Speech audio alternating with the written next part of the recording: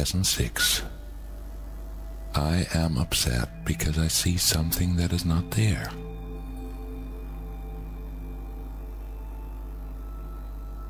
The exercises with this idea are very similar to the preceding ones.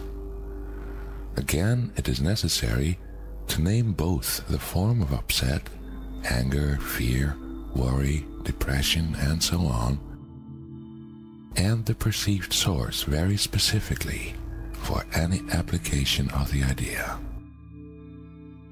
For example, I am angry at so-and-so because I see something that is not there. I am worried about this and that because I see something that is not there. Today's idea is useful for application to anything that seems to upset you and can profitably be used throughout the day for that purpose.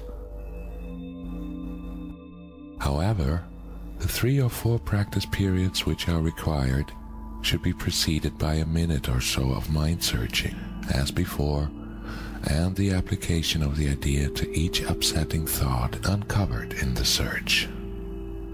Again, if you resist applying the idea to some upsetting thoughts more than to others, remind yourself of the 2 cautions stated in the previous lesson. There are no small upsets. They are all equally disturbing to my peace of mind. And I cannot keep this form of upset and let the others go. For the purposes of these exercises, then, I will regard them all as the same.